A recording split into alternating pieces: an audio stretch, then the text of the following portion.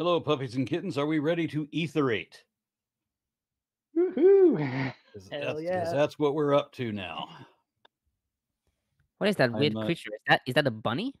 You No, brought I'm in a new studio, and this one is infested with kittens.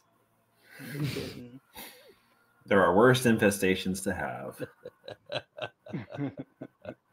I have below me, I have a puppy. I have a kitten. for the first time. Arn brought his This own one- kittens. Yeah, this one I actually found in the street. This kitten, I found her when she was like 6 weeks old. I saw something in my rearview mirror darting under and between cars in traffic, and it was a suburban street. So I pulled my Jeep sideways to stop traffic entirely, so I could get out and get the kitten whenever. Because I thought at first it was a squirrel, but then I realized no, that's a kitten, a tiny kitten. Holy crap. And so I grabbed her, and she was quick, and so I fell down and everything in traffic while trying to catch her while she's ducking and dodging and everything. I finally got her, and she bit right through my hand, and I handed her to my wife, and we're in a Jeep with no doors and no roof, and nothing to carry the kitten, and I can just hold on to this kitten. So I get back in the driver's seat, and I'm like, what are we going to do to find this cat a home? And my wife says, she's mine. No. That's how that happens. Yes. And she has ginormous green eyes, and she's very, very loving. Anyway, what's everybody else got to say? Woohoo! Made it back Nothing from at all. Manti Yeah, tell me Temple. about that. was pretty. Mhm. Yeah, it was pretty incredible. They had you go through the annex, and the first thing is the money changers at the temple. They have all the temple clothes for rent and garments and stuff. It was pretty wild. But Aaron, you would have loved it. We had dinosaurs. The creation room starts with like the planet forming, and it goes to minerals, to plants, to dinosaurs, to wild animals, to farm animals and stuff. So it was pretty cool. Psychedelic mushrooms in there. I'm so happy that they kept the old artwork. They didn't rip it out. That's so good. I'm so happy about that. Yeah. Longest surviving temple mural in the Brighamite tradition. Which is 1886, before the temple Okay. even opens. So, and in the world room, when you first walk in, you turn around. There's the Tower of Babel, and there's also a golden calf painted on the wall. And so it's pretty wild. Right before you walk down into the Baptist font that's upheld by 12 golden oxen or 8 golden oxen or whatever. Yeah, the oxen. Amazing. Come here, my baby. Okay, so who is reading? I mean, Expect- the first verse of this chapter is calling out to Omer explicitly. So Not really. I mean, if if you want to read like begat Omer as begat Homer, well, it's then like maybe. I'm surprised you don't know this, Omer, but like ancient Hebrew doesn't have vowels. Well, ancient Egyptian doesn't have consonants, so it Yeah. just In ancient Egyptian, Tomer is pronounced with the silent T. that's right. Yeah. We all know So this. if you have a language with no consonants, would that just like? I'm so excited for Ether 8, though. This is crazy that we're going to be talking about all the dark black magic stuff again. It's incredible. Secret Satanic combinations. mathematics. Sick shit. Okay. And it came to pass that he begat Omer, and Omer reigned in his stead, and Omer begat Jared, and Jared begat sons and daughters. And Jared rebelled against his father, and came and dwelt in the land of Heth. Now, And I it just came want to to. I just got to point this out, right? So this book started with the Jaredites and the brother of Jared, Mohanrai Mori Ankamer, that we made so much fun of. That isn't actually named in the book, right? This is a different Jared. We're like 9 generations after, and now it is to a different Jared that is part of the Jaredites. So just want to make that distinction. Yeah, there's something important I need to say. Yes, Mr. Bond. Exactly. Now you what look Bryce smart. what Bryce said is important, though, because we have a main figure coming up too that plays with the same kind of name thing. So look forward to it. Mm. And it came to pass that he did flatter many people because of his cunning words, until he had gained the half of the kingdom. And when he had gained the half of the kingdom, he gave battle unto his father. And he did carry away his father into captivity, and did make him serve in captivity. And now in the days of the reign of Omer, he was in Omer. captivity. Do you want me to change it to Tomer, Bryce? Do you now? Just want you to read the authentic Egyptian, all right? It's not too much to ask. Authentic, quote unquote, sure. Okay. And it came to pass that he begat sons and daughters, among whom were Esrom and Coriantumr. There's a callback. Coriantumr. Brr, brr, brr. One of our villains from, what is it, Helaman? Where was Coriantumr? Do you remember, Gaze? Oh, I forget. Wasn't I he think it in was the first- Helaman. I No, think we're in it for that. Coriantumr is on the spice rack.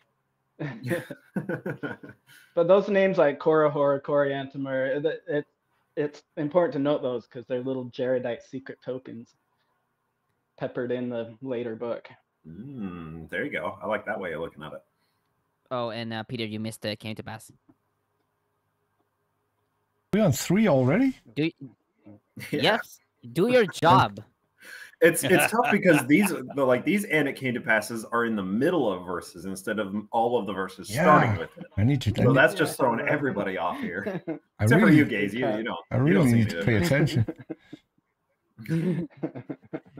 Okay.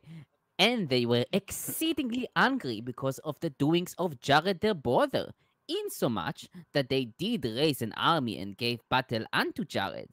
And it came to pass that they did give battle unto him by night. And it came to pass that when they had slain the army of Jared, they were about to slay him also. And he pled with them that they would not slay him, and he would give up the kingdom unto his father. And it came to pass that they did grant unto him life. And now Jared became exceedingly sorrowful because of the loss of the kingdom, for he had set his heart upon the kingdom and upon the glory of the world.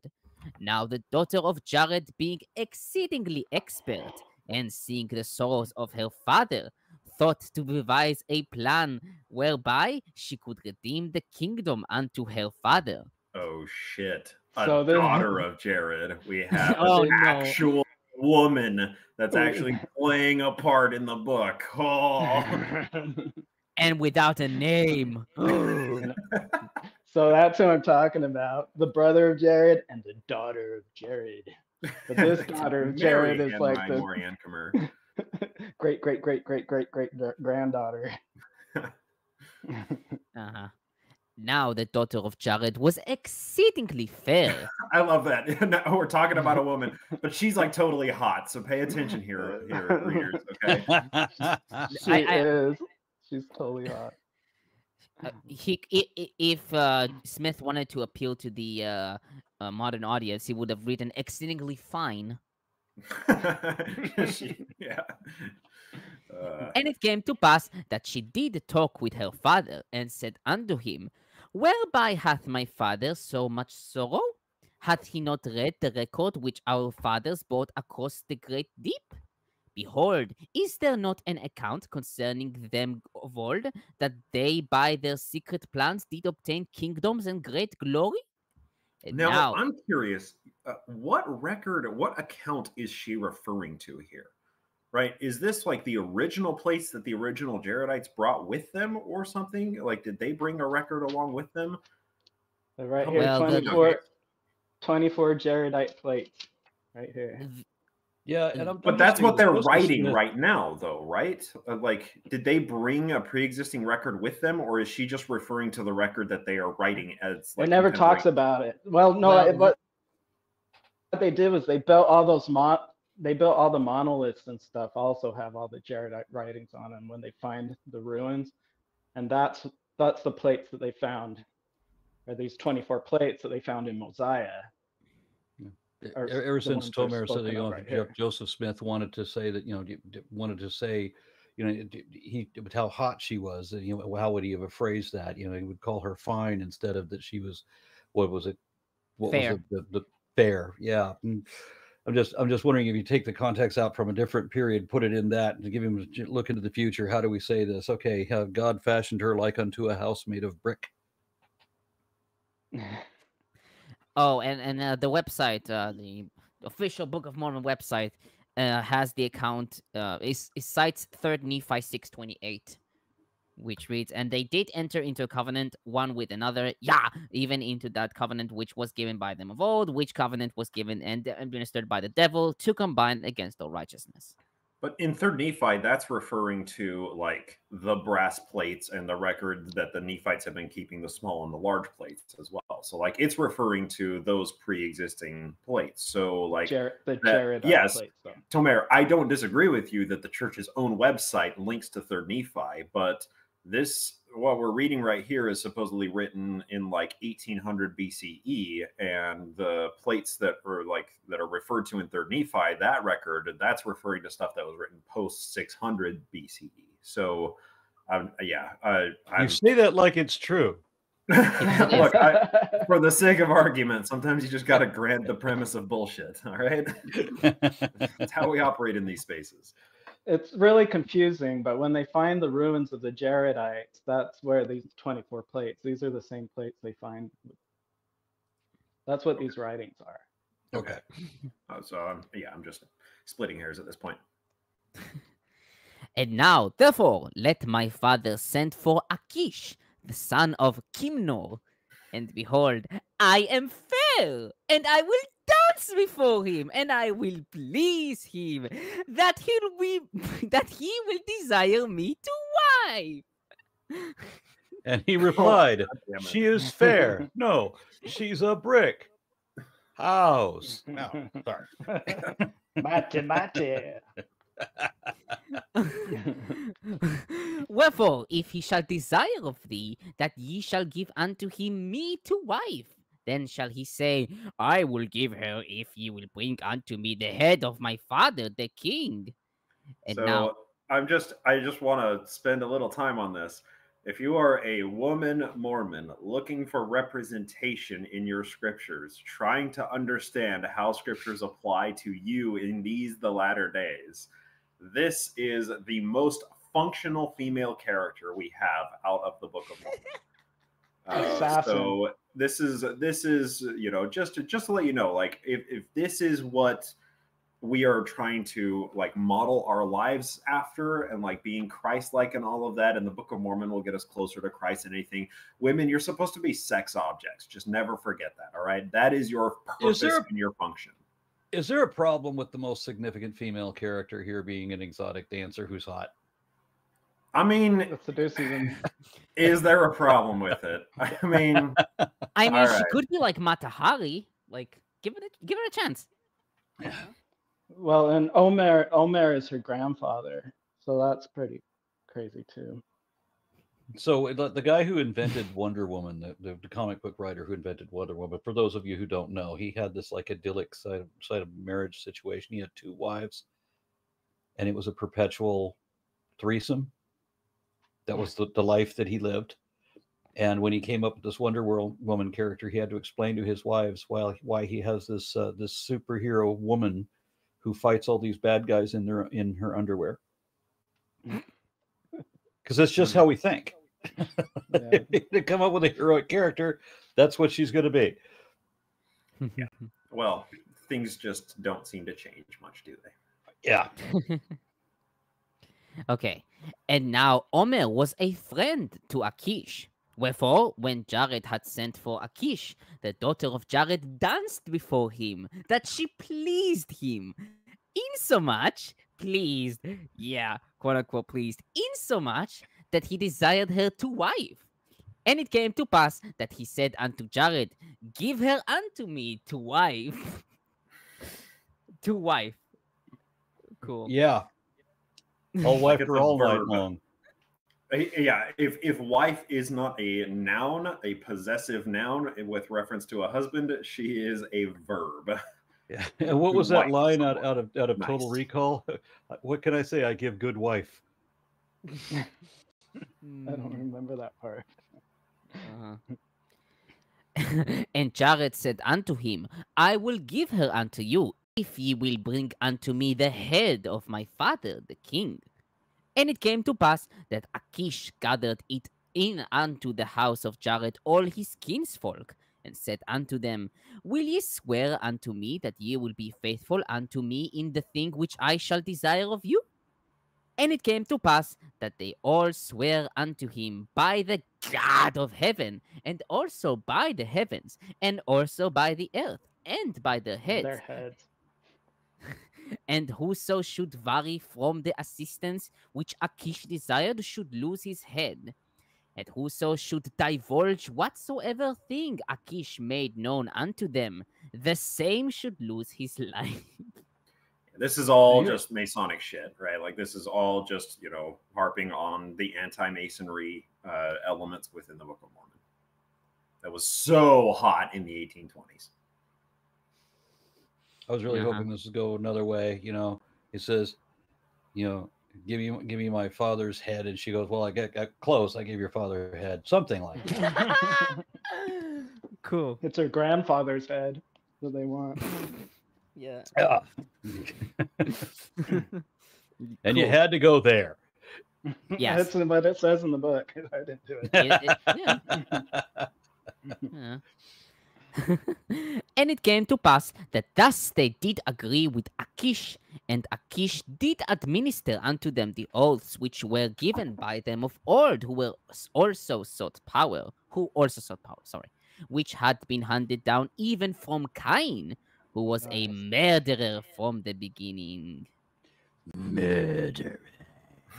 Red rum.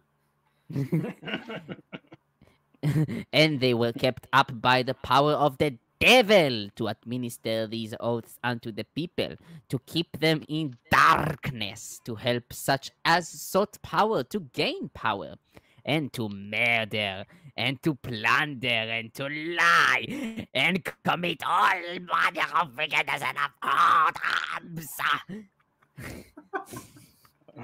I love you, Tomer. You make this horrible book so entertaining. Thank you. And and it was the daughter of Jared who put it into his heart to search up these things of old. And Jared put it into the heart of Achish. Wherefore Achish administered it unto his kindred and friends, leading them away by fair promises to do whatsoever thing he desired. And it came to pass that they formed a secret combination, even as they of old, which combination is most abominable and wicked above all in the sight of God. You hear For that, the- Masons? Like I don't Hear that? just invoke that for nothing. Like you have to recognize the anti-Masonic sentiment that was extremely popular in the late 1820s after the William Morgan affair that happened. And anti-Masonic periodicals were extremely prevalent. In fact, the first article or the first newspaper that took notice of the Book of Mormon actually was an anti-Masonic paper that reprinted portions of the Book of Mormon and rewrote them satirically to make fun of Joseph Smith and Martin Harris and all of the contrivers who were responsible, or the secret combinators who were responsible for creating the Book of Mormon. So, like, Yeah, just acknowledging the context of when this was written. Yeah, I gotta apologize that somehow I missed all these little subtleties. We have the hot stripper promising that she will do whatsoever he wants, and you and you see the mention of the reference to Masons? No. but it's also to Brighamites, because that's what's interesting in this is that they warn and describe this stuff in the Book of Mormon, and then the first thing that happens is it gets instated in the early church. You have the Danites and the Sisters of Zion start up, and these blood oaths make it all the way into modern endowment ceremony that the church does. So when we're talking about secret combinations, if it's priesthoods or priestcrafts, it's really the same thing. It's still magic powers. It's just, do you get it from Yahweh or Satan? Okay. And But when it's then when you go specifically- from that to they formed a secret combination, I'm starting to think of all kinds of positions that would qualify as a secret combination. a darker I'm place. just on a not darker seeing place. Yeah. the Masonic thing.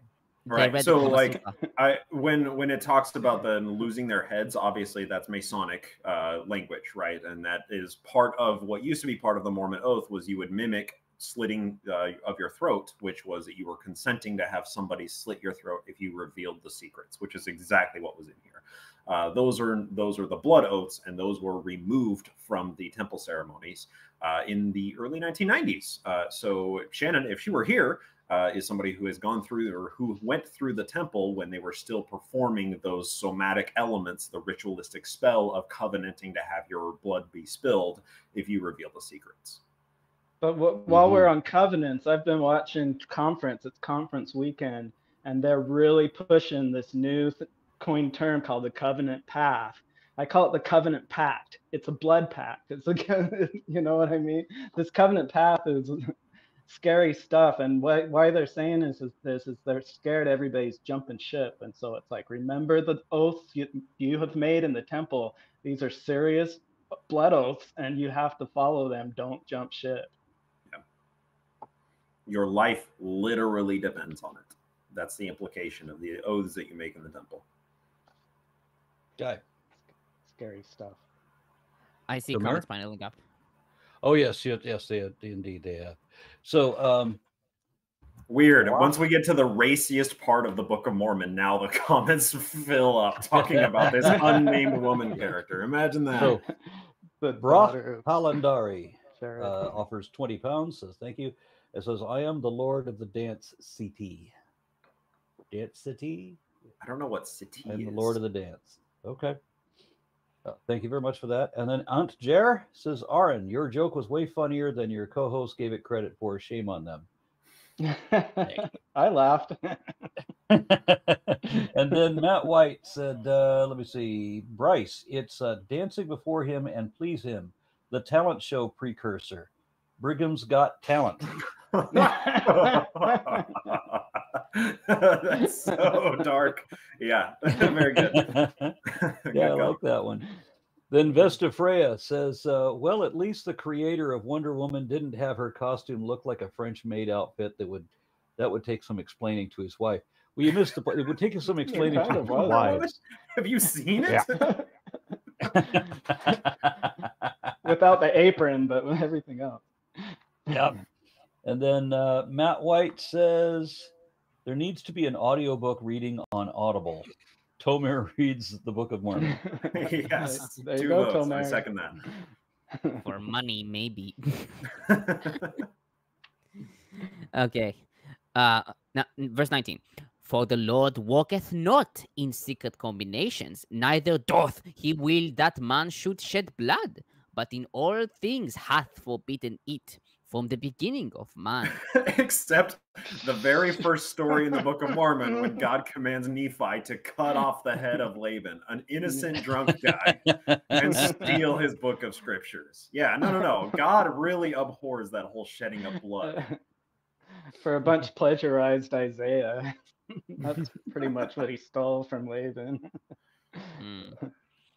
And now I, Moroni, do not write the manner of the oaths and combinations, for it hath been made unto me that they had among all people, and they are had among the Lamanites, and they are had. Okay. And they have caused the death. I'm just amazed by this, right? So the Jaredites formed a secret combination, and God is like, no, I don't work in secret combinations. And then all of the Jaredites, spoiler alert, die. And what, 1,000 years later in Messiah, we have the missionaries going out and they find the plates, and they, exhume these golden plates and they translate them. And Moroni is like, oh, secret combinations apparently outlived the civilization from whence the secret combinations sprang. Isn't that remarkable? It's one of the funnest things to trace in the Book of Mormon is this secret combination that goes It's the through only the whole thing. consistent thing in the book. I know, it's been helping me really out with my grimoire for sure. The Satanic Book of Mormon. There you go. Okay. And they have caused the destruction of these people of whom I am now speaking. and also the destruction of the people of Nephi. And whatsoever nation shall uphold such great combinations to get power and gain until they shall spread over the nation, behold, they shall be destroyed. For the Lord will not suffer that the blood will, for the Lord will not suffer that the blood of his saints, which shall be shed by them, shall always cry unto him from the ground for vengeance upon them, and yet he avenge them not. Wherefore, O ye Gentiles, it is wisdom in God that these things should be shown unto you, that thereby ye may repent of your sins. And suffer not that these murderous combinations shall get above you, which are built up to get power and gain. Dash! And the work, even the work of destruction come upon you. Even the sword of the justice of the eternal God shall fall upon you to your overthrow and destruction, if ye shall suffer these things to be. Wherefore the Lord commandeth you, when ye shall see these things come among you, that ye shall awake to a sense of your awful situation, because of this secret combination which shall be among you, or will be unto it because of the blood of them who have been slain. For they cry from the dust for vengeance upon it, and also upon those who built it up. For it cometh to pass. Wait, what? Does Cometh that to count? pass. That's Hang a double on. one. Cometh to pass. I don't think it counts. Cometh to pass. I'm drinking. No, that one doesn't count. It has to. No. It has to be in the past tense. It came to pass. Yeah. It For cometh it to cometh pass to pass. is in the future, and we don't know if that actually happens. Prophecies, I don't trust prophecies. Of course you don't. Something Gotcha. wicked this way cometh. Okay, for it cometh to pass that whoso buildeth it up seeketh to overthrow the freedom of all lands, nations, and countries. And it bringeth to pass the destruction of all people, for it is built up by the devil, who is the father of all lies, even that same liar who beguiled our first parents. Even that same liar who hath caused man to commit murder from the beginning, who hath hardened the hearts of men, that they have murdered the prophets, and stoned them, and cast them out from the beginning. Wherefore I, Moroni, am commanded to write these things, that evil may be done away, and that the time may come that Satan may have no power upon the hearts of the children of men, but that they may be persuaded to do good continually, that they may come unto the fountain of all righteousness and be saved. Woohoo. Amen. Oh man, the devil stuff's the best part. Yeah, And the, then we the have whole a comment stuff. here from Bra Talandari, offers another 20 pounds. Thank you very much. And says, it would take too long to explain the Lord of the Dance. Yeah, I had to look this up. The Settee or whatever, Settee, is this like something that's like passed around like music traditions like Danse Macabre, where like a whole bunch of people do a different rendition of it, and it's just like part of the whole zeitgeist of music or something? Like, never mind. You know what? If it takes too long to explain it, me wondering what it's about is going to just waste time. All I got out of Lord of the Dance was Michael Flatley doing a jig. Right. And then Vesta Freya says, I recently watched Cat Ballou, and it was not so subtle dig at Mormonism. Her dad was complaining to Jackson, a hired hand who was Native American, about admitting he understood Hebrew. What's that? Not admit. Oh, that's so sad. Wow. I'll have to check out that show though. That's really isn't that like an animated kids show, like Paw Patrol level kind of thing? No. Cat Ballou? No. That was I forget her name now. Jane Fonda? Jane Fonda, yes, Jane Fonda. It was a western. It was a campy western that looked like a sexy western kind of thing. And what would happen when this was an old movie, and I was a little kid when this came out, and then my parents would like drop me off at the movie theater and go off and have fun, and just leave me at the kids' matinee until the adult movies played, and then I would just sit through the adult movies too. And so I saw a lot of stuff I shouldn't see at 8 years old. No, sure. It was the age Especially of back reason. then. Back then, a PG-13 movie was like a hard R in the 80s. And it made him the man he is today. In a way, yeah. And I turned out fine. Yeah. All right, so continue, Tomer. I finished the chapter. All right, we have. Let me see what the other chapter is going to be, because I'm looking at the time, and I have a little bit of an issue. Oh, Can we get through how many fucking verses is this? 35 verses. Well, I thought we were doing 2 hours. Normally, yes, and we are. Well, I mean, what I need to do is I need to get off at least 15 minutes early. So instead of going to 7, or let me put it. Instead of completing the second hour, I need to get off 15 minutes before the hour. So like we have 15 an hour minutes and 10 minutes. An hour and 10 or 15 minutes from now is how much time I've got. Oh, so yeah, we can read this. We can get through Ether, I think. Okay.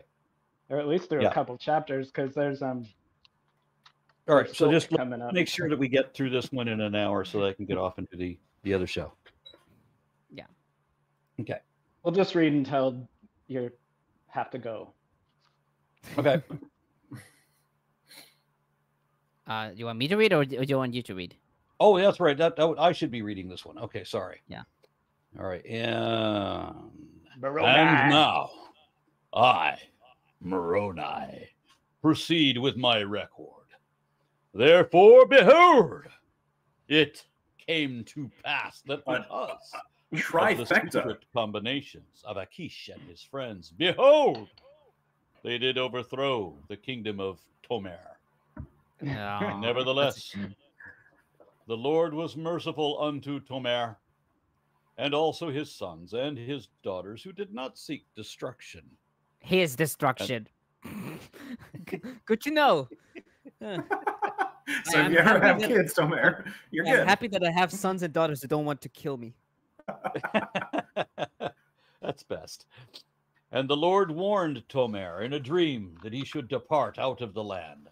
Wherefore Tomer departed out of the land with his family and traveled many days, and came over and passed by the hill of Shem, and came over by the place where the Nephites were destroyed.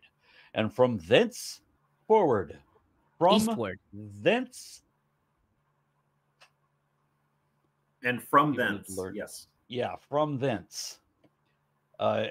Eastward, and came to a place which was called Ablam. By the seashore, and there he pitched his tent. No, I did not. And also his sons pitched their tents, and his daughters, and that was a trick, and all his household, save it were Jared and his family. And it came to pass that Jared was anointed king over the people by the hand of wicked men. And he gave unto Achish his daughter to wife. And it came to pass that Achish sought the life of his father-in-law, and he applied unto those whom he had sworn by the oath of the ancients, and they had obtained the head of the father-in-law as he sat upon his throne, giving audience to his people. Whoa. For so great had been the spreading of this wicked and secret society.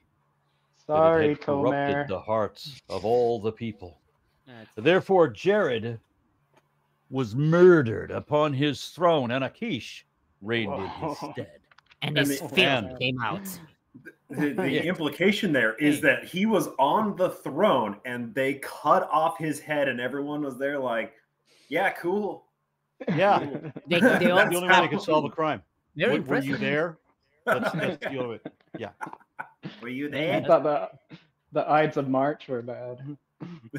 It came to pass that Achish began to be jealous of his son. Therefore, he shut him up in prison and kept him upon little or no food until he had suffered death. Suffered death. I wonder if there's any treatment for that. And now, the brother of him that suffered the brother of him that suffered death.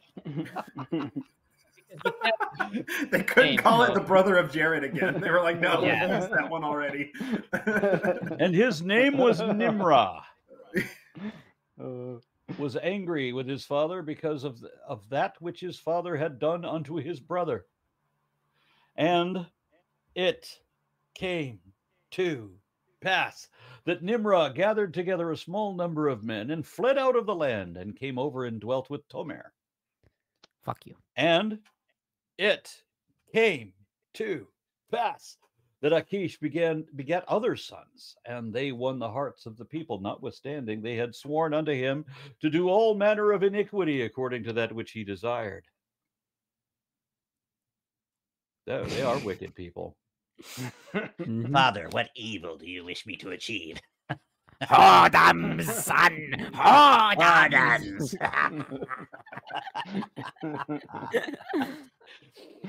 Now the people of Achish were desirous for grain, even as Achish was desirous for power.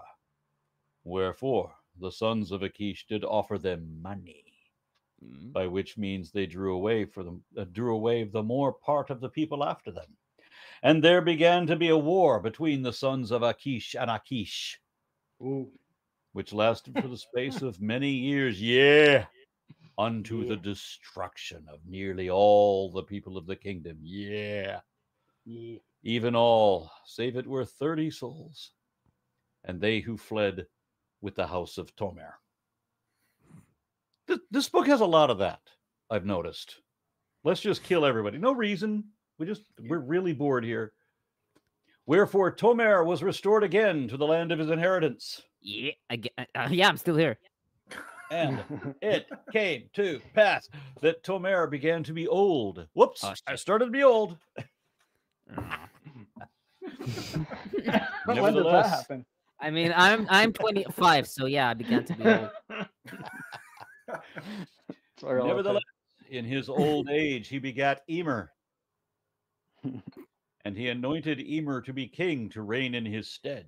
Notice the importance of the names. It goes from Omer to Emer. And then we're going to go to Umer and Umer. I don't know. There's like a children rhyme about this. I like to Umer. And after that, he had anointed Emer to be king. And after that, he had anointed Eber to be king. This is written so bad. He saw peace in the land for the space of 2 years.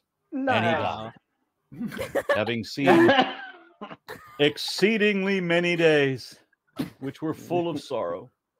Oh, no.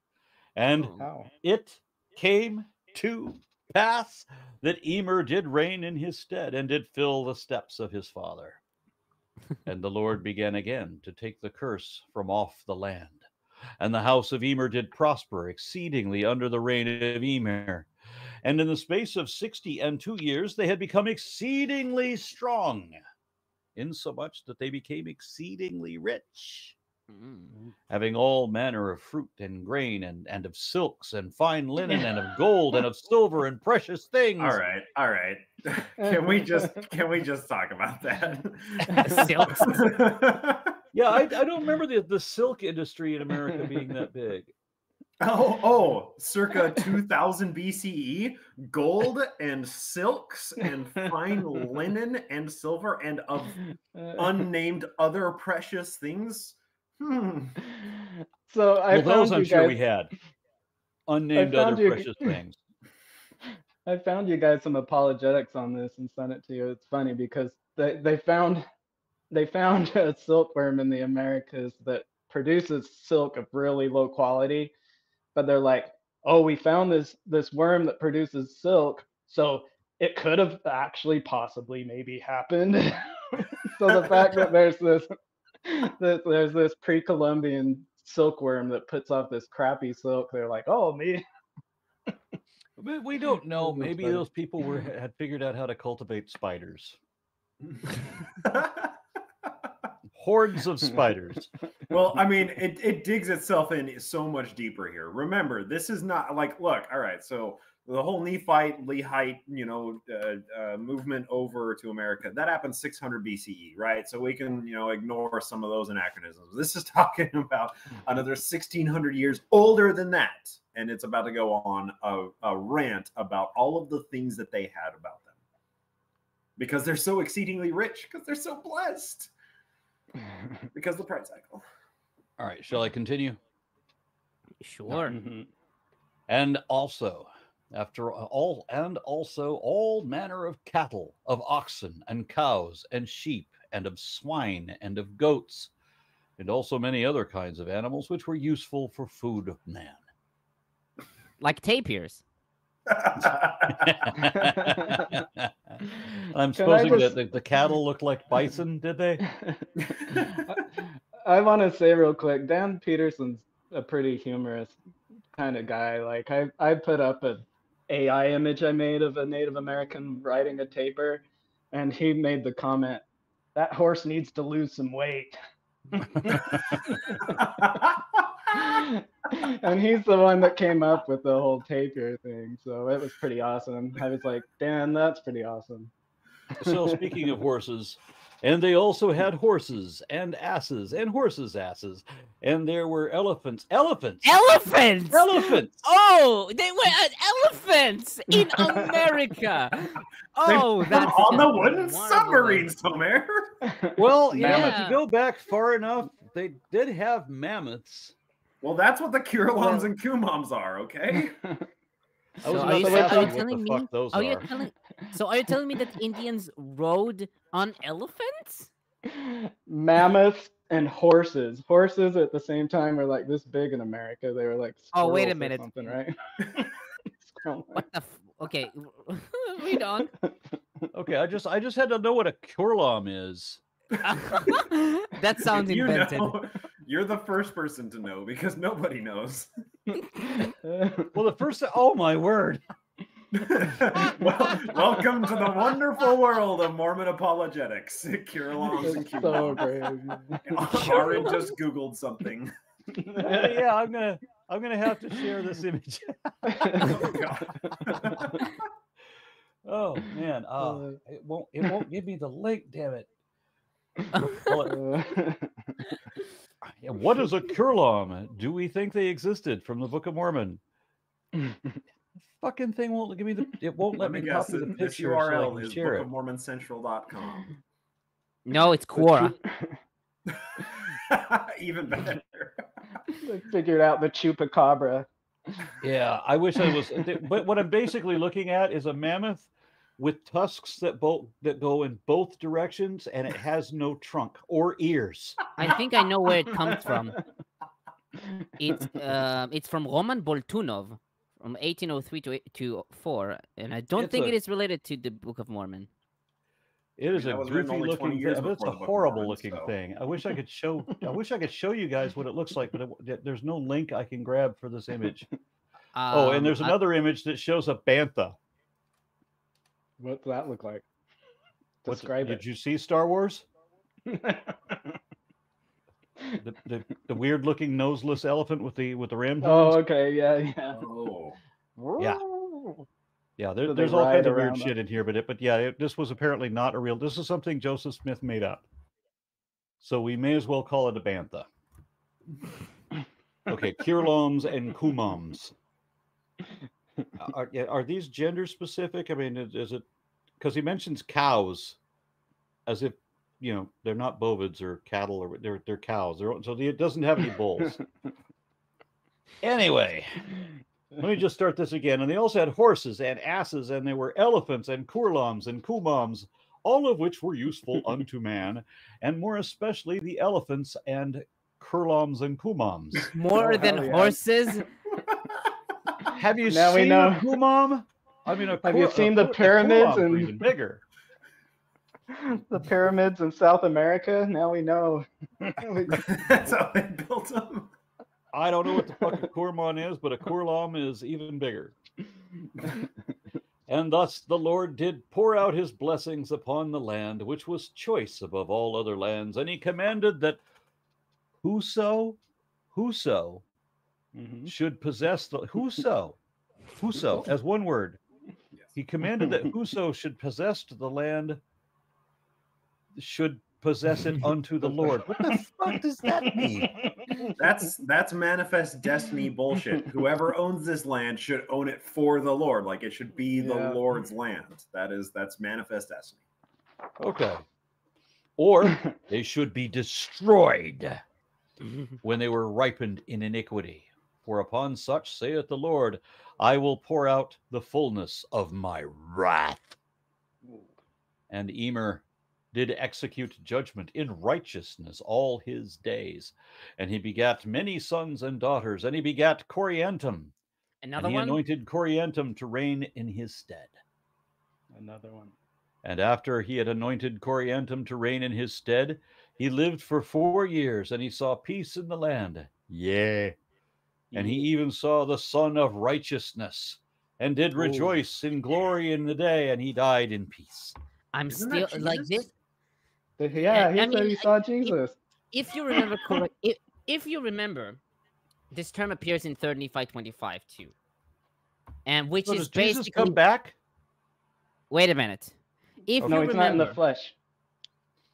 if you remember, the term "son of righteousness" is from the chapter is from 4 Malachi 4. Sorry, and as I noted there, the original was "son with a U of righteousness," and Joseph replaced the "son with a U to his "son with an O." Yeah, we were And- talking about that. It's happened again. Yes, he used the "son of righteousness" with an O again, and I'm still baffled by why would you do that? But Because the this one sun is the sun. once again, this is antedated to like 1800 BCE or whenever the Jaredites the Jaredites came over on their wooden submarines, and now we're reading about their immediate descendants and their civilization. So if you think that Jesus appearing in the Book of Mormon, before Jesus is actually born is absurd, well, here's Jesus appearing 2,000 years before he was supposedly born. It's great. To Coriantum, right? That's the first time I've ever really noticed that another appearance of Jesus. Jesus visited Joseph Smith in Kirtland, and now we have him right here visiting Coriantum in the spirit. Mm-hmm. Okay, I put a link in there. I don't know if Peter can show it or not, but I'm going to continue reading. And it came to pass that Coriantum did walk in the steps of his father, and did build many mighty cities. One guy builds lots of cities, whole cities, and did administer that which is good unto his. Oh, what the fuck, dogs? Anyway, and let's see, where was I? And did administer that which was good unto his people in all his days. And it came to pass that he had no children, even until he was exceedingly old. You had all this time. The fuck were you doing? You built cities all by yourself. Whole lots of them. Just wait. Read the next verse. And it came to pass that his wife died, being an hundred. It's 102 years old. And a mention of a woman. It came to pass that Coriantum took to wife in his old age a young maid, and begat sons and daughters. Wherefore he lived until he was 142 years old. There you go. Hey, women reading the Book of Mormon, you're looking for representation in the Book of Mormon. There you go. Either a sex object or broodmares. There you go. That's your job. That's your eternal role forever and ever and ever, is to shit out babies. Plus, think celestial. There's 2 wives, one dead one, another one. So you get the 2 wives in there too. That's a very good point. Yep. Hey, our modern day prophet is living the higher law right now. As are the next 3 in line? The next 3. The higher law? Yeah. And then the next verse. And it came to pass that he begat calm. .com. And calm reigned in his stead. .com. And he reigned 49 years, and he begat Heth. And he also begat other sons and daughters. But only Calm and Heth are important.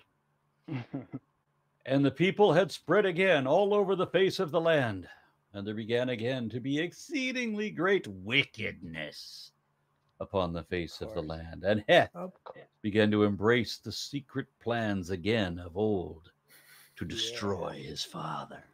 I got the whole fratricide plot, like subplot in here. It's very Freudian, and I love it. I just love seeing this making a recurrence. But once again, this is like I keep making the circle on my screen, right? This is the pride cycle. This is the byline throughout the whole Book of Mormon that people are righteous and then God blesses them, and then they become unrighteous because they're so rich and they're so wealthy, and then God curses them and they lose all their wealth, and then a whole bunch of them die, and then they become humble again and ask God for help, and God actually helps them out and gives them riches again, and the cycle repeats and continues. And not even God can pick up on this pattern. He set it in motion. Arn, I have it. Hold on. Don't let it come to pass yet. So I have the image, and you have a few messages to read. Mm-hmm. Okay. All right. Let me see. Where are the? Where did I leave off in the middle? Oh wow. Okay. Yeah. Just before the oh wow one.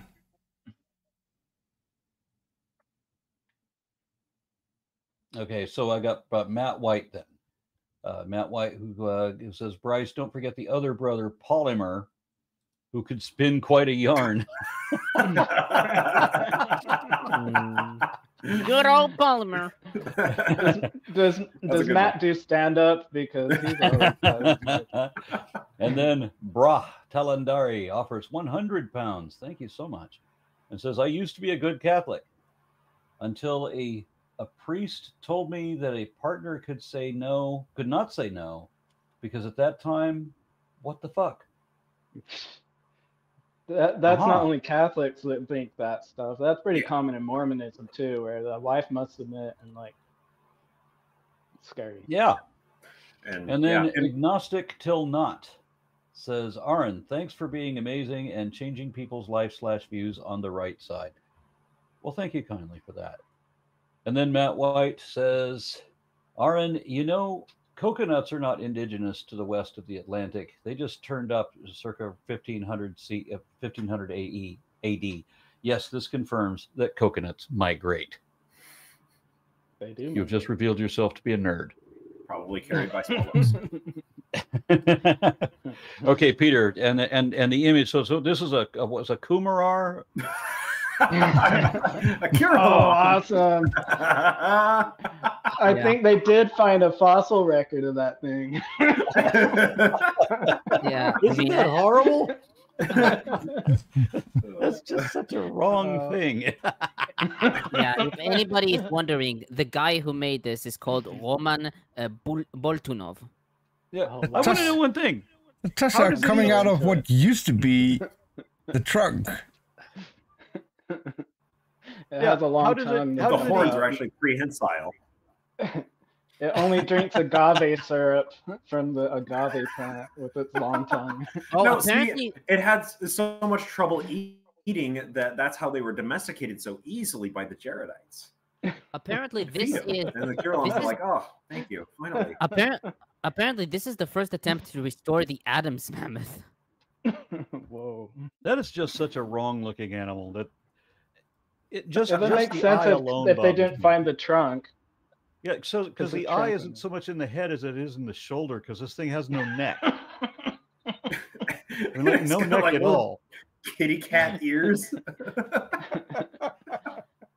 I I can have to see wonder how someone it eats. finding. I think what it does is it shoots out a spear-like tongue. Because Tomer, isn't this what happened? Is someone was trying to draw what they saw in mammoth bones, and they came up with this I thing, right? guess that's at least what Wikipedia says, and it's not the best source, Yeah. but yeah. Yeah.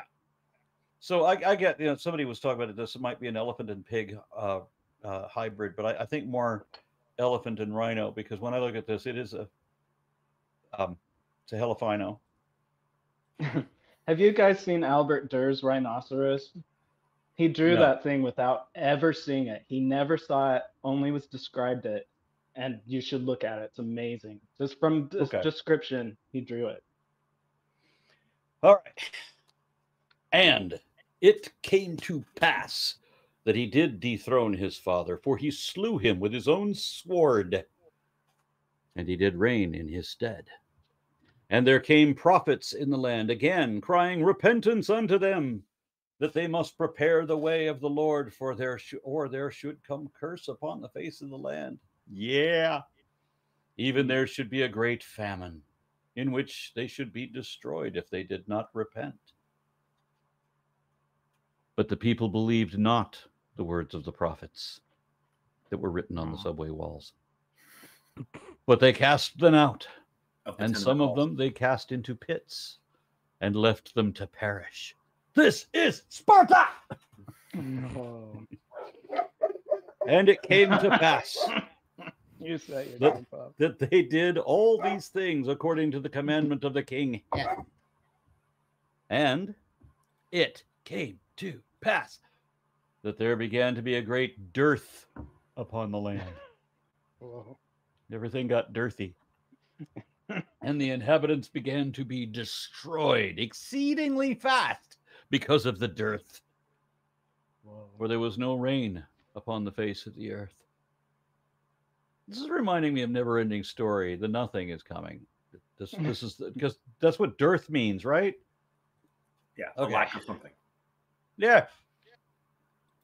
And there came forth poisonous serpents also upon the face of the land. Not venomous, curiously.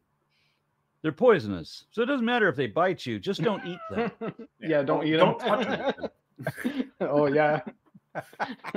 Those poison dart snakes. And they did poison many people. Well, stop eating the fucking thing. And it came to pass that their flocks began to flee before the poisonous serpents toward the land southward, which was called by No, the my Nephites- Q bombs! They're chasing them, the snakes. into the land southward, which was called by the Nephites Zarahemla. I've heard that name before. Yes, yes. Now, Thanks, wasn't Brian. Zarahemla supposed to be, the land southward? Is that South America? Yes, it's capital city, Okay. South America. Okay. If we're And granting the it Mesoamerican model, whatever. Came to pass that there were many of them which did perish by the way. Nevertheless, there were some which fled into the land southward. And it came to pass that the Lord did cause the serpents that they should pursue them no more. Snakes Back chasing people, hordes of whole populations of people being chased by snakes. Yeah. I mean, Not a such shovel in sight. Okay, but that they should hedge up the way that people could not pass, that who again the word whoso should attempt to pass might fall by the poisonous serpents. And it came to pass that the people did follow the course of the beasts, and did devour the carcasses of them which fell by the way, until they had devoured them all. Now, when the people saw that they must perish, they began to repent of their iniquities and cry to the Lord. And it came to pass that when they had humbled themselves sufficiently before the Lord, fucking dog, shut the fuck up. He did send rain upon the face of the earth, and the people began to revive again. And there began to be fruit in the north countries, and in all the countries round about. And the Lord did show forth his power unto them in preserving them from famine. Peter, you missed one came to pass. My I bad. missed the Game Pass? My No, bad. I Peter. was just Okay. thinking that we're so lucky that Arn got into a new studio, so we couldn't hear the dogs anymore. Sorry. Yeah, so now I can't stop the dogs when they all go off anyway. Exactly. Well, you started Alright, it, so I Arn. wanna You point out- started. You shouldn't have said this is Yeah. Sparta, because that's when it started. Yeah, indeed. I woke the one up that was sleeping here, which is the one you hear the most. Felcor, shut up! What are you gonna say, Bryce? So I want to mention the way, because this is one of the bylines. Hold One on. of the reasons- Yeah, go ahead. this is one of the reasons we do this, is to talk about how this book is used in the modern culture and in church today. And right when we read passages like this, that the land there began to be a dearth, which was there no rain, all of their flocks were fleeing, serpents, poisonous serpents, apparently, chasing all of the people and cornering them and killing a whole bunch of them. And all of these bad things are happening that are apparently out of the people's control, except they repent. Then they repent, and God is like, here's your rain. Here, the serpents are no longer poisonous. Hey, your curulums just happen to wander back into their stalks. So I point that out because, like, Utah right now is undergoing a major climate disaster. And it's like, Scary. it's already a fucking desert out there, but like the Salt Lake is drying up and letting out just like toxic levels of arsenic and all sorts of primordial chemicals that are very, very harmful. And so often Mormons want to say, oh, it's because this world is going to hell in a handbasket. Oh, it's because the world is so sinful. Oh, it's because the gays can get married. And they do that because passages like this out of the Book of Mormon talk about these natural disasters and these famines happening as being the will of God, instead of being, like pollution and fossil fuel emission and lack of water management and natural resource management by the government and by the people individually, right? So like this allows people to abdicate their responsibility to live a clean and like sustainable life, because whatever is going on, oh, that's just part of God's will. It's because the world is so damn sinful. So I like that stuff like that, right? This is not the first time that we've read this sentiment in the Book of Mormon, but here is where it's very stark, that it just spurns or it just negates a lot of action that people might take to actually make the world better, because, oh, well, we're just all subject to God's will. It's getting lit right now, though, with people like Jody Hildebrandt and Ruby Franklin and Lori Vallow, and even like it's scary because these people take this to heart, that this dark spirit's getting into their children and they're killing their children and stuff. It's happening in right now because of stuff. I used to like live in this. Las Vegas in the early 80s. We would go to Lake Mead, which is where Hoover Dam is. And Hoover Dam or Lake Mead was a deep place. There was a lot of lake activities, houseboats and skiing and all that kind of crap going on. And when you go to the dam, Hoover Dam, there was an overflow. When the lake would get too high, it would overflow with this raging torrent of overflow waters. It was really quite impressive. But the last time I was at Lake Mead, roughly about 10 years ago, I want to say, the water level is 150 feet low. There were houseboats that were on permanent dirt now. There's nothing they can do. The water just went away. Yep. And there basically is no, there's a remnant of the lake now. And this used to be a hydroelectric dam that provided all of the power for Las Vegas. And now they had to build a solar city on the other side of the city so that they could make use of the desert to have all of these solar panels that would run Las Vegas. Can you imagine all the power for that? Right. But when you get hit, there's a major earthquake in San Francisco or somewhere, and of course the Christian Coalition or whatever says that it's caused by women not wearing bras. I know, right? So as a scientific experiment, there was a day chosen, and this was like a dozen years or so ago at least. There was a day chosen when all these women in the secular community particularly had all decided that on this particular day, we're going to go out without bras, all of us, and just see how many earthquakes we cause. It was called Boobquake. Cool. Hell yeah. Yeah, that's badass. Okay, so next and comment. I also want to mention, right, like, so the corporate church doesn't lean into conspiracy theories. It tries to like remain ambivalent about conspiracy, but the more fundamentalist sects, the more orthodox, and those individual sects, and the members of the corporate LDS church who are more conspiracy minded themselves definitely lean into these tendencies, right? Like, so Warren Jeffs traveled to I'm sorry. I'm trying to remember. 2006, the big hurricane that hit and destroyed New Orleans. That New Orleans is still trying to recover from. I can't remember. That was Katrina, wasn't it? Hurricane Katrina. Thank you.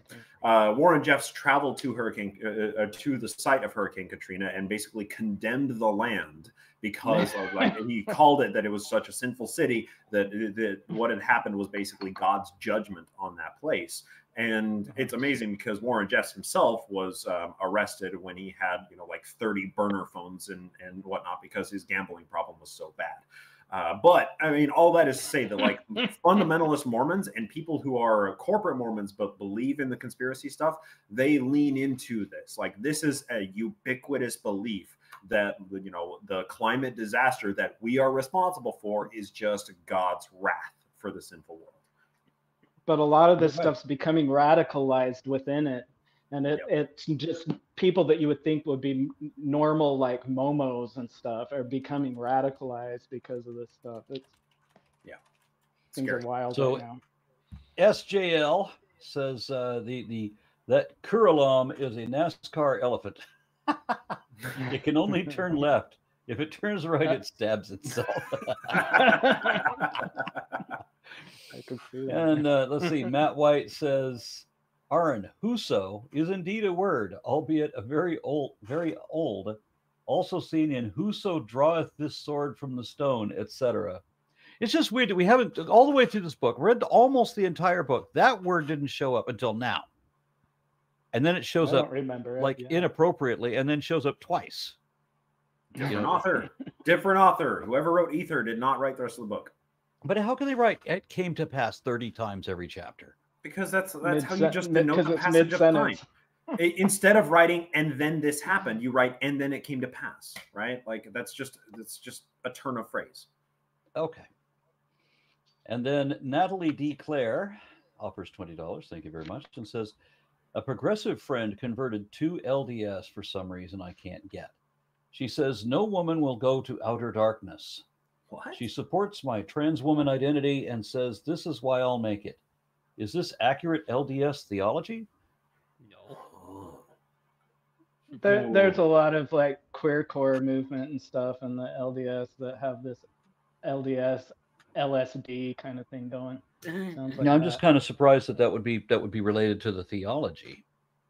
I mean, so there's kind of a lot to unpack in that, and primarily it resides on polygamy, right? So, like, women are seen as more righteous in Mormonism because, like, generally women are, supposed to be the more religious ones. They're the ones who are getting their kids to church every Sunday, and, like, they're seen as, and yet the men are the ones who are leaving the church in droves, and that is just a sign of the end times because the new and everlasting covenant, which is, say, polygamy, will be reinstated during the end times. Right? So there is a pretty common Mormon belief that women are more faithful than men, and therefore that the women can, they can't be spared because we're going to need as many women as possible who are faithful for all of the, very few righteous men to be part of their harem. So that's, I mean, there's kind of a lot that goes into that.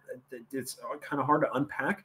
But it's surprising to me that this person supports the trans woman identity because, like, the church has been very explicit in the past, like, 5 years or so, with Dallin Oaks near the helm, that anything trans is super evil, super unacceptable in the modern culture.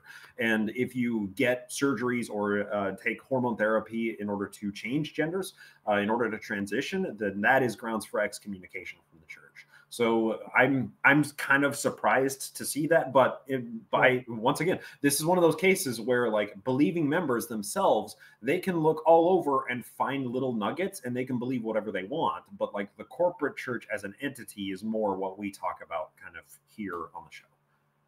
They have baptized a trans woman recently within the LDS church, and it's been accepted but I think there was a loophole where she had her change prior to becoming a member, where if you're an existing member, so if you're already a woman and come in, they're starting to accept that. But I think at the same time, you have to be within a certain demographic of LDS within a certain part. You couldn't do that in the South or something, but in a more liberal area like maybe San Francisco, they're starting to let gay couples have more permission within the church, and that it's interesting. Things are changing. And that comes down to the leadership roulette, right? Like, so a bishop signed off on a trans woman getting baptized, authentic to her identity. But most bishops are not going to sign off on that. And that's just the individual leaders making their own choices based on their own biases. Okay. And let me see where I was in this. Are we moving on to the next chapter? Yeah. Who's reading? Me. Yeah, 2 more comments, Aaron. Okay. So, Skeptical Brain says, you became a son of perdition when you go to outer darkness. So there is a saying that women don't go to outer darkness because you can't be a son of perdition if you're daughter, right? Oh, I'm not that's a loophole. Interesting point. I've never considered it that way, but that's fair. All right. Yeah. I'm kind of interested in this whole outer darkness thing. I'm going to sign me up. And then Jubilar. I have no idea how to say that. The difference between LDS and LSD is that the hallucination wears off with the latter. Beautiful. That's true. Okay. Okay. Now, chapter 10. And it came to pass that Shez, who was a descendant of Heth, for Heth had perished by the famine, and all his household save it were Shez, wherefore Shez began to build up again a broken people. And it came to pass that Shez did remember the destruction of his fathers, and he did build up a righteous kingdom. For he remembered what the Lord had done in bringing Jared and his brother across the deep. And he did walk in the ways of the Lord, and he begat sons and daughters. And his eldest son, whose name was also Shez, did rebel against him. Nevertheless, Shez was smitten by the hand of a robber because of his exceeding riches, which brought peace again unto his father. My son is such a rich, entitled little trust fund asshole. I can't wait for a robber to kill him. Shez, the good guy of our story. That's terrible. And yeah, and it came to pass that his father did build up many cities upon the face of the land, and the people began again to spread over all the face of the land. And Shez did live to an exceedingly old age, and he begat Riplakish, and he died, and Riplakish reigned in his stead. And it came to pass that Riplakish did not do that which was right in the sight of the Lord, for he did have many wives and concubines, and did lay that upon men's shoulders of men, okay, which was grievous to be borne. Yeah, he did tax them with heavy taxes, and with the taxes he did build many spacious buildings. All right.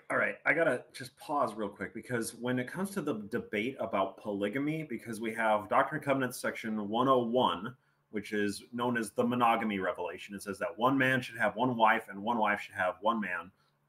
That was canon. That was scripture until 1876, when the Brighamites were like, no, we're getting rid of that. And instead, we're going to put in D&C 132, which is the polygamy revelation, saying that you can only get to heaven if you have like 10 wives. But so much of the debate about the polygamy in the Book of Mormon centers around the Book of Jacob, because in Jacob, at the very beginning of the Book of Mormon, it's First Nephi, Second Nephi, and then Jacob comes up soon after that, right? Jacob is where it condemns multiple wives, where it condemns polygamy. And there's some wishy-washy language, and you can change the meaning of the sentence via punctuation changes to mean that polygamy is acceptable or polygamy is abhorrent in the sight of God. But I don't see people talk much about that passage right here in Ether chapter 10, verse 5, where it says, Riplakish did not do that which was right in the sight of the Lord, for he did have many wives and concubines. They'll always go to the concubines. Oh, it's not because of the many wives, it's because of the many concubines that Riplakish was a bastard. Okay, I see. I don't know. Look, I'm just pointing this out. Discrepancy in the theology of Mormonism from what the scriptures say to what they actually practice. That's all. The only reason I point it out. Yeah, here. And he did erect him an exceedingly beautiful throne, and he did. And he did build many prisons, and whoso would not be subject unto taxes, he did cast into prison. And whoso was not able to pay taxes, he did cast into prison. And he did cause that they should labor continually for their support. And whoso refused to labor, he did cause to be put to death. Wherefore, So now we're up to 5 Husos out of the blue. Like, yeah, yep, 2 in 1 verse. Wherefore he did obtain all his fine work. Yeah, even his fine gold he did cause to be refined in prison. And all manner of fine workmanship he did cause to be wrought in prison. And it came to pass that he did afflict the people with his whoredoms and abominations. And when he had reigned for the space of 42 years, the people did rise up in rebellion against him.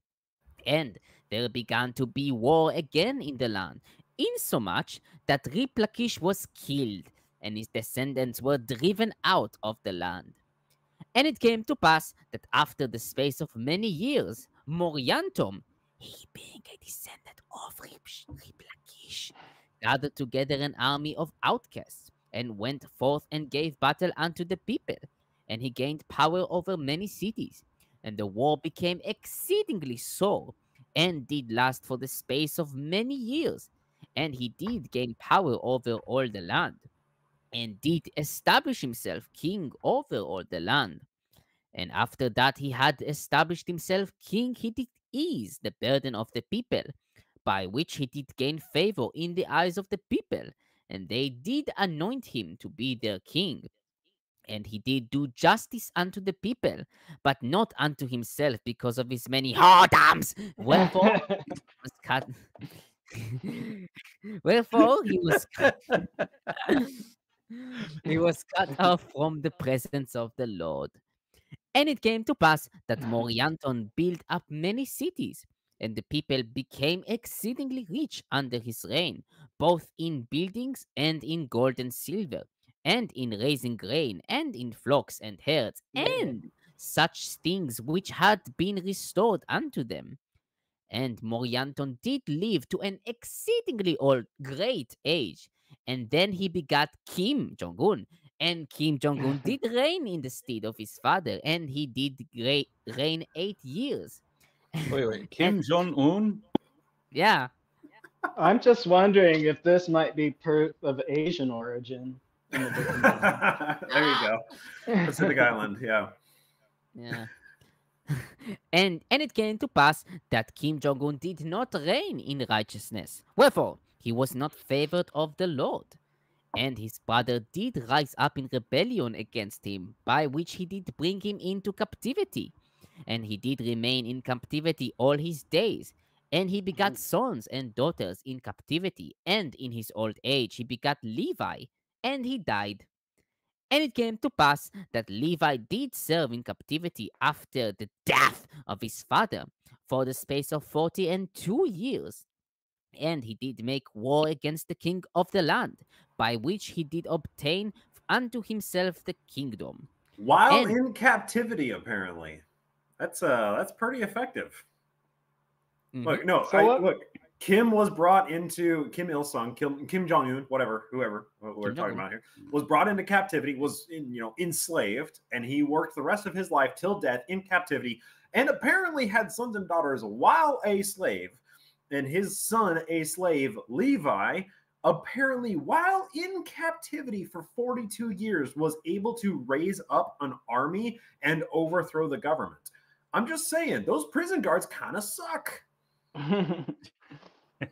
It's a, you know, in the 1800s, it was really common for, it's a like endangered servitude type of thing where you'd end up having to join a family and work off all your life. You're not a slave, but you're just somebody that parents couldn't afford you, so you go work for somebody and then you have to work them off. I wonder if that is this 1800 kind of thing Yeah, I've been working its forced to way sell in. you all for medical experiments. Uh-huh. And after he had obtained unto himself the kingdom, he did that which was right in the sight of the Lord. And the people did prosper in the land. And he did live to a good old age, and begat sons and daughters. And he also begat Coram, whom he anointed king in his stead. And it came to pass that Coram did that which was good in the sight of the Lord all his days. And he begat many sons and daughters. And after he had seen many days, he did pass away, even like unto the rest of the earth. And Kish reigned in his stead. And it came to pass that Kish passed away also, and Lib reigned in his stead. And it came to pass that Lib also did that which was good in the sight of the Lord. And in the days of Lib, the poisonous serpents were destroyed. Nice, the libs. The libs conquered. Conquering evil. Um, We did tread on them, all right? I saw your recent video, Aaron, so I was rooting for the libs. Oh, thank you. Wherefore they did go into the land southward to hunt food for the people of the land, for the land was covered with animals of the forest. And Lib also himself became a great hunter. And they built a great city by the narrow neck of land, by the place Yeah. where the sea divides the land. Panama again? Yep. Yeah. Panama. No. And they did preserve the land southward for a wilderness to get game, and the whole face of the land northward was covered with inhabitants. And they were exceedingly industrious, and they did buy and sell and traffic one with another, that they might get gain. So Industrious. the 1500s is when Constantine hits the South America and stuff. Not Constantine, but who's the guy that takes out the Aztecs and stuff? I can't remember his name either. Amerigo Vespucci? Cortez? Cortez, yeah. And so I'm just wondering with all of this stuff with the Joseph Smith by the 1800s, they must have known some stuff about Central America and coming up with hypotheses of how this stuff works and everything. He has to be kind of putting in some nuggets of information that he's getting about Central America and South America in here, wouldn't you think? Well, they didn't have that many books then. Well, They that didn't, but TV. that birthed So the there's whole not a lot Book else to of do Mormon. except and sit and talk about stuff. So maybe. And this is like America was the promised land to the white European settlers, right? So like they were coming up with all sorts of theories and writing all sorts of books about it. The Book of Mormon is just one of those many books. I mean, we're 200 years after Cortez went through there, and the Spaniards and the Portuguese, they pillaged all that stuff. It was showing up in museums in France and England and everywhere. They didn't understand this stuff. It was just like these weird. There's no archaeological type of stuff going, but they're raiding these pyramids and pulling all this stuff out of here. I don't know. I'm sure there was speculation going on where he's like, I'm going to figure this stuff out and put it in my book. Yeah. And it doesn't matter if he did figure it out. He'll just, because when people figure it out, it'll be after he's dead. Exactly. So he can pretend that nobody knows Egyptian. Yeah. For example. That's the Book of Abraham and what's happened before the Rosetta Stone was found. He was able to say, I could say anything I want because no one knows Egyptian. All right, tell me which verse are you on? 23. And they did walk in all manner of ore, and they did make gold, and silver, and iron, and brass, and all manner of metals, and they did dig it out of the earth. Wherefore they did cast up mighty heaps of earth to get ore, of gold, and of silver, and of iron, and of copper, and they did work all manner of fine work. You'd think And we they- would maybe find some of those mines. It says explicitly they did cast up mighty heaps of earth to get the ore, iron ore, silver ore, gold ore, and brass ore. Are you fucking kidding me? But I'm just, this is baffling to me, right? If you don't find the mines themselves, maybe you find some of the refineries.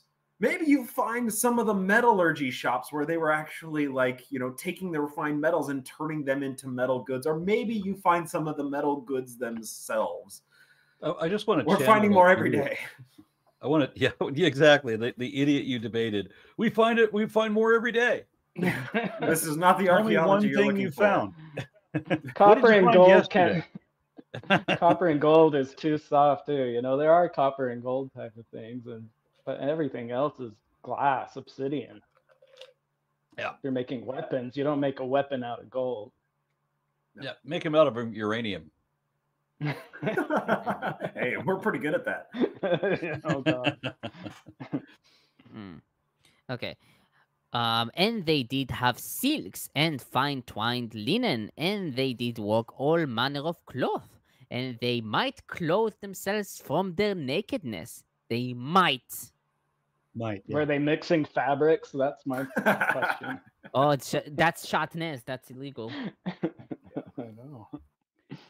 And they did make all manner of tools to till the earth, both to plow and to sow, to reap and to hoe, and also to thrash. And to throw. Sorry. Because it didn't rhyme if you don't throw in there. Yeah. Oh, throw and thrash.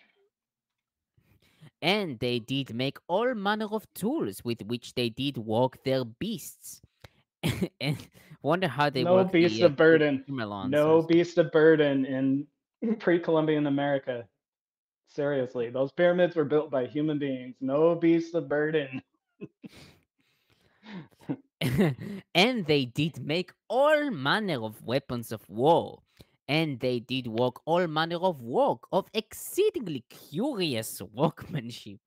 Curious. Okay. And never could be a people more blessed than they were, and more prospered by the hand of the Lord. And they were in a land that was choice above all lands, for the Lord had spoken it. And it came to pass that Lib did live many years, and begat sons and daughters. And he also begat Hartom. And remember, like Ether one with Hartham and Lib. It just repeats itself. And never could be a. Sorry, I read this one. Verse 30. And it came to pass that that Harthom reigned in the stead of his father. And when Harthom had reigned 24 years, behold, the kingdom was taken away from him, and he served many years in captivity. Yeah, even all the remainder of his days. And he begat Heth, and Heth lived in captivity all his days. And Heth begot Aaron, and Aaron dwelt in captivity all his days. And he begat Amnigada, and Amnigada also dwelt in captivity all his days. And he begat Coriantum, and Coriantum dwelt in captivity all his days. And he begat Dotcom, Another the one. third Dotcom. Yeah. And it came to pass that Dotcom drew away the half of the kingdom, and he reigned over the half of the kingdom 42 years. That number appears. Okay, so your generations as a slave. 42. Yeah. Your father was a slave. Your grandfather was a slave. All your life, never did anything, and suddenly there's not even a story there. How you were generations in slavery, and then suddenly you're king? And that's Anybody like else? this book is like this. When Mormons talk about the Book of Ether, they talk about the wooden submarines and don't remember anything else. The wooden submarines and the magic Zohar stones that God touched with his finger and then showed his whole naked body to the brother of Jared. That's what they talk about. That all happens in the first 4 chapters. This is the rest of Ether. This begat bullshit, begat in captivity, and then begat in 42 years in captivity. And then somehow, while in captivity, they again overthrow the government. Did I miss Jesus showing his naked body? I'm maybe taking some liberties with the text a little bit there in early Ether, but he did show all of himself unto the brother of Jared. Okay. I hope we just bring back the daughter of Jared too, because that's a really today has been awesome. Like, forget the submarines. We want female assassins cutting off the heads of their grandfathers, and that's what we want. There you go. That was taken out of the Bible too, though, wasn't it? A lot of heads were lost in the Bible. I was trying. Was it Herod? Anyway, never mind. We'll let it go. Continue, Tomer. Okay. Yeah. And it came to pass that Com drew away the half of the kingdom, and he reigned over the half of the kingdom 42 years. And he went to battle against the king Amgid, and they Amgid. I am good. The eye silent. The eye silent.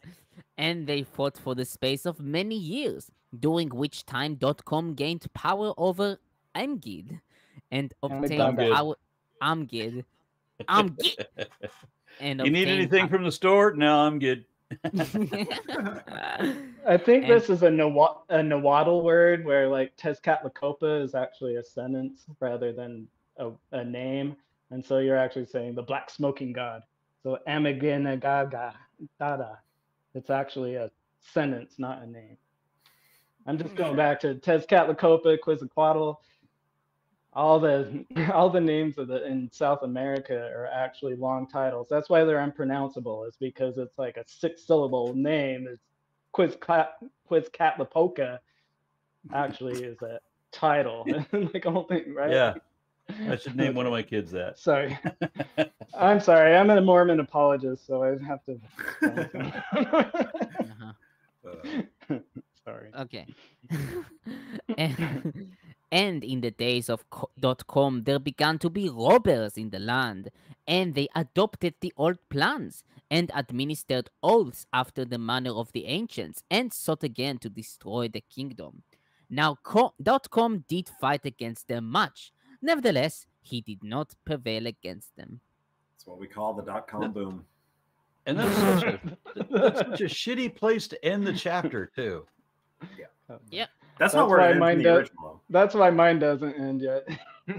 Yep. What does yours do, Gazalem? Just keeps on going. Okay. I cannot keep on going because I've got to do another show and I have to prep for that in like 10 minutes. So we're going to have to leave it here. Nice. Do appreciate everybody. Thank you for all that. And do we have any comments before we leave? Nope. Okay. Eclipse is better than General Conference. That's why I'm here. Yes. Yeah.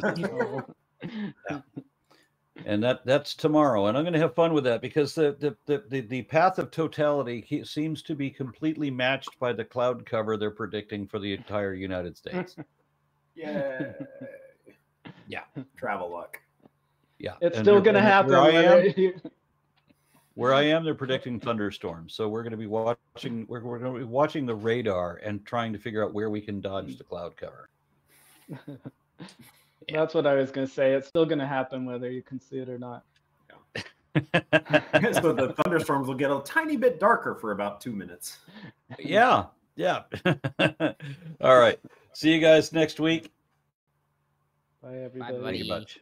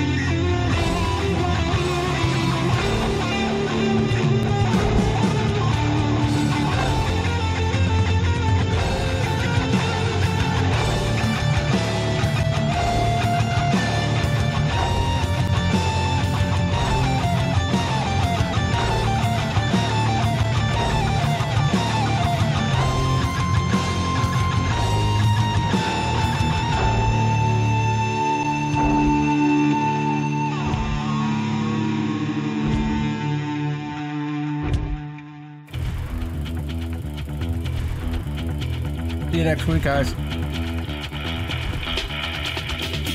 Okay, we're almost done.